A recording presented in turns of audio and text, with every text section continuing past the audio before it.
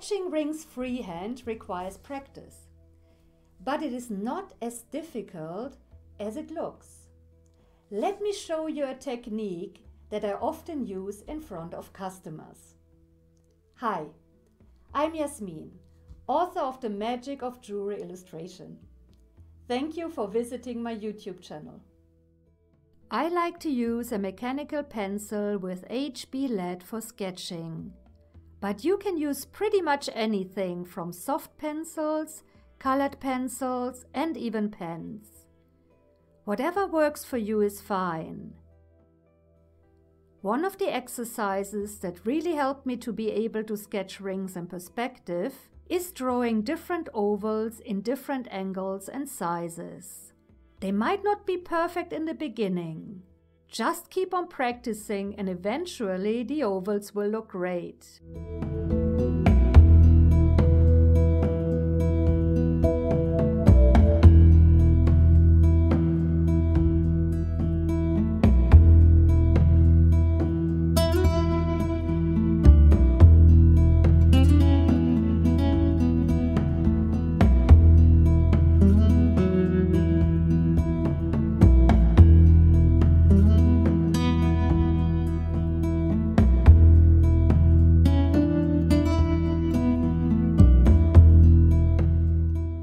In my opinion, a rather narrow oval in a 45-degree angle works best for rings. So definitely draw several of these.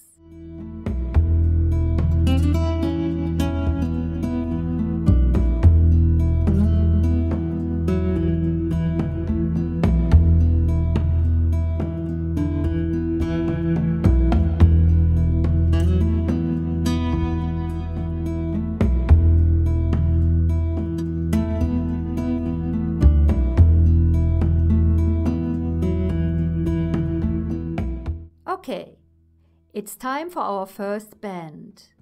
It will be a D shape. Create a narrow 45-degree oval first. Then draw the width and profile of the band.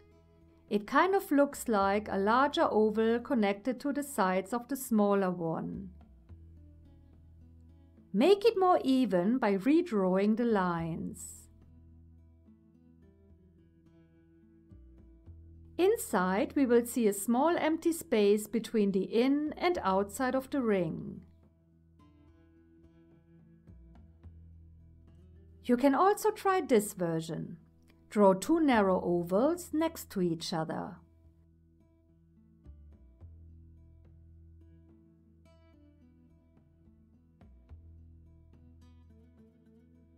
Connect the ends with an arc on both sides.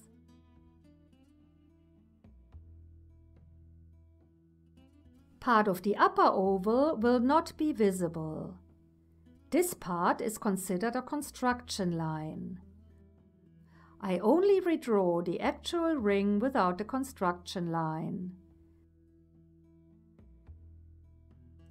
Because of the angle and width, there will be no empty space visible. Now, a narrower band using wider ovals.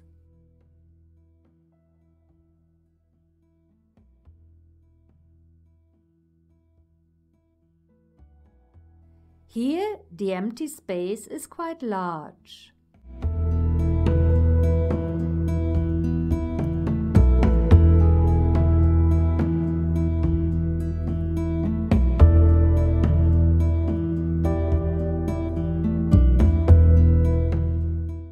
To make a sketch more attractive, we can add shading. The inside of the ring is curved and the outside domed. I will add the shading accordingly. If you would like to learn more about shading surfaces, please check out my books. The link is in the description.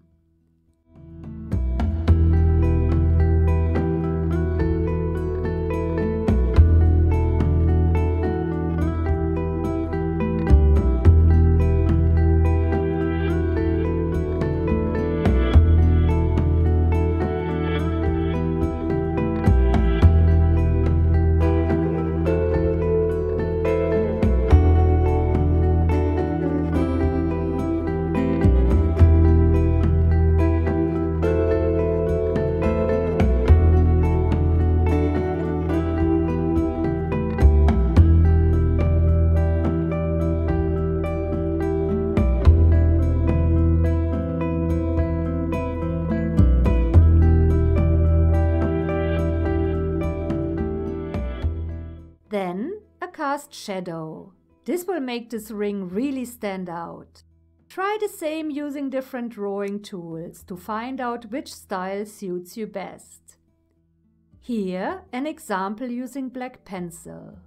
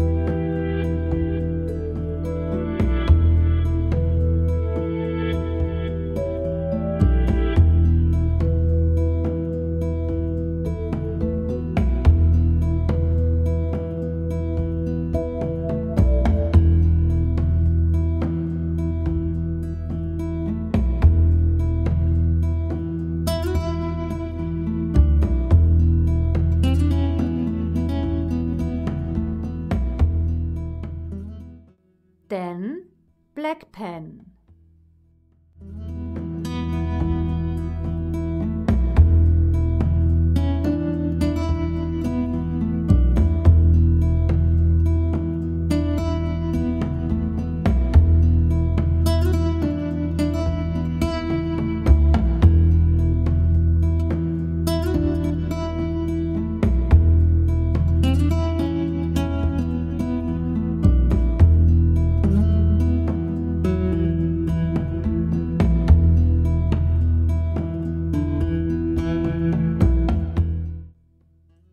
Let's now try a different band, a flat band, which has a rectangular profile. I start with the inner oval. Then I draw a larger oval around it. This is the metal thickness of the ring. The D-shaped bands we created before do not show metal thickness, as they have a D-shaped profile. Now I add the width. The walls are straight and the upper part is parallel to the metal thickness. Inside we can see empty space. The inside and outside of the band is curved. Hence I add shading on the sides. The metal thickness is flat. It shows 3 areas of shading. This is a quick basic technique on white paper, but if we use colored paper, the sketches will look even more professional, as we will be able to add highlight and not just shading. I start with a D-shaped band on gray paper. First, I sketch the outline using a graphite pencil.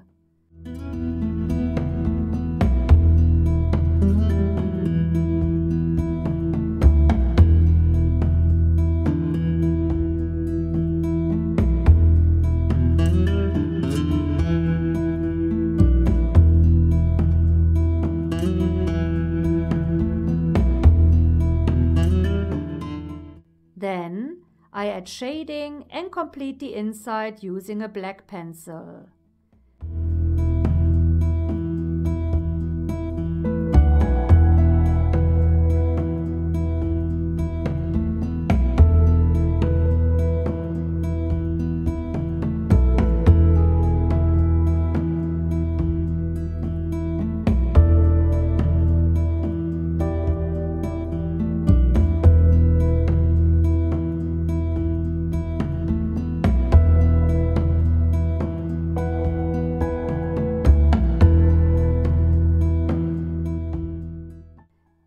The highlight will be white.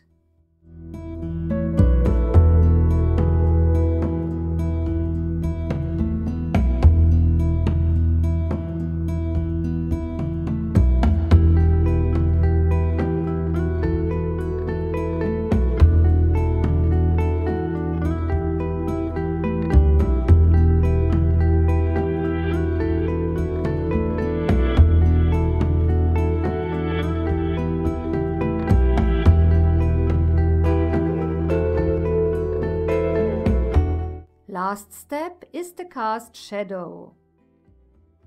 Then a flat band using the same technique.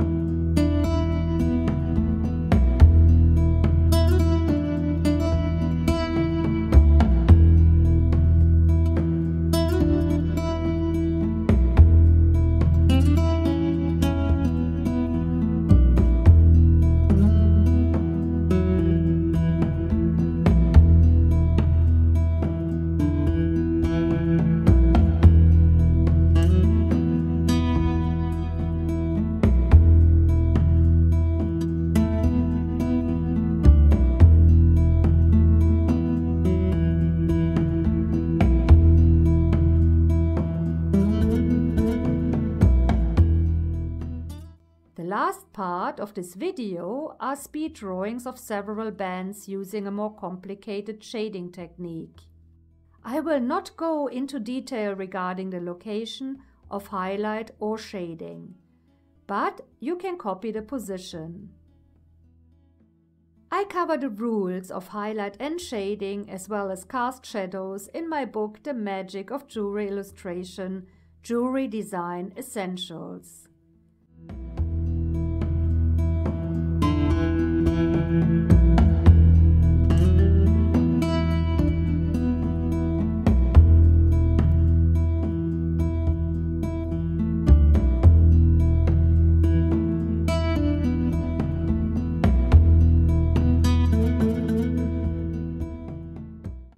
The next band is concave.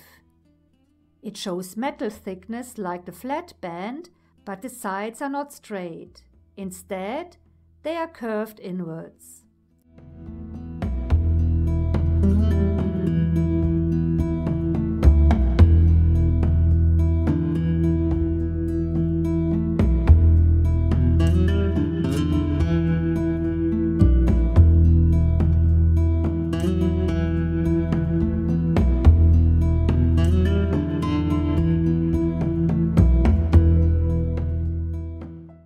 This band is called a halo.